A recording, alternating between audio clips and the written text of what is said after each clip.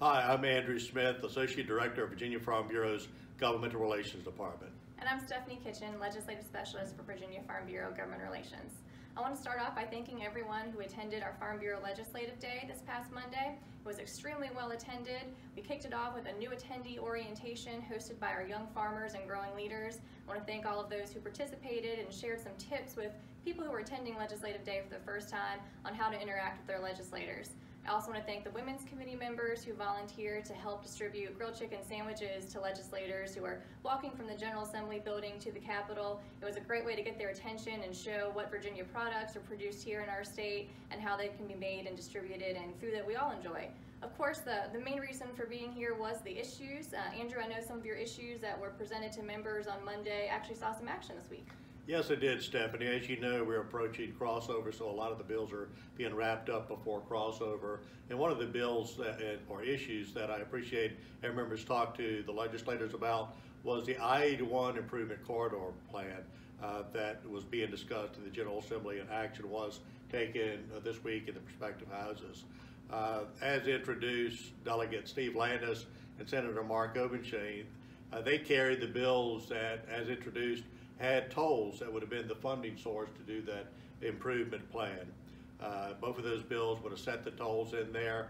However, both bills, the tolls part has been stripped out of the bills, and now what the bills going forward sets up a fund to receive funds for the improvement plan, and also sets up a review council to review the plan over the next year, continue to talk to stakeholders, and have elected officials review the proposed improvements as well as potential funding sources. There were also a few bills that would have increased the state's motor fuels tax for funding, and a portion of that would have gone to the I-81 improvement plan, but those no longer will be increased into motor fuels tax.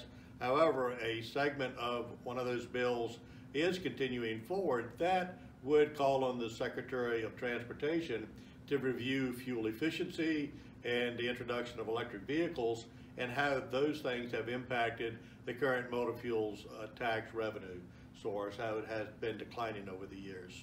Also, I do want to mention one of the issues that has been covered, and that's tobacco labor, child labor in the tobacco fields. Many of our farmers that still run tobacco farms, their kids that are growing up in their family, work on their family farms, that bill would have kept them from working in the fields. That bill was defeated in committee. That's great. Also, an issue that we've talked about before, industrial hemp. As members who attended Legislative Day know, there were 3 industrial hemp bills going around the General Assembly. One by Delegate Danny Marshall and one by Senator Frank Ruff were the ones that Farm Bureau is supporting. Senator Frank Ruff's bill passed the full Senate. Delegate Marshall's bill passed the House Agriculture Committee.